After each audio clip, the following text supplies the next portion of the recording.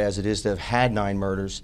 The Annapolis police chief of nearly 9 years fired. It's news that came as a surprise for some city officials. I thought his policies were sound. I was a little bit disappointed because I think he did a fine job under difficult circumstances. In a statement, Mayor Mike Pantelides said, in part, "I am grateful for Chief Pristoop's dedication to our citizens and his commitment to protecting our city." He goes on to say this change is not about the person, but rather creating a new direction for policing and enforcement efforts. This isn't something he just thought about last night and did. It was something that he thought about over a lengthy period of time, and he has done it for what he perceives as the best interest of the city. This decision comes in the midst of rising violent crime in the city.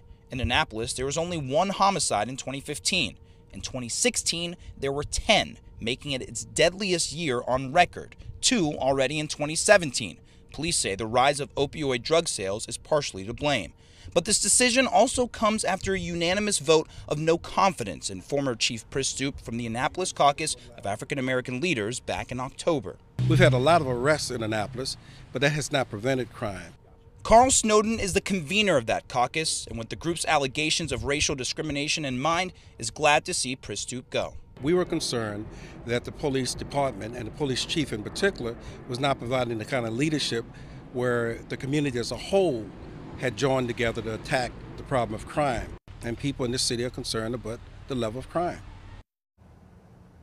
We also spoke to Alderman Jared Littman by phone, who says if Pristoop was going to be the, quote, fall guy for a spike in crime, then that should have been said. Tomorrow, there will be a closed-door council meeting where at least Littman says he'll be looking for answers. Reporting live from Annapolis Police Headquarters tonight, Omar Jimenez, WBAL-TV 11 News.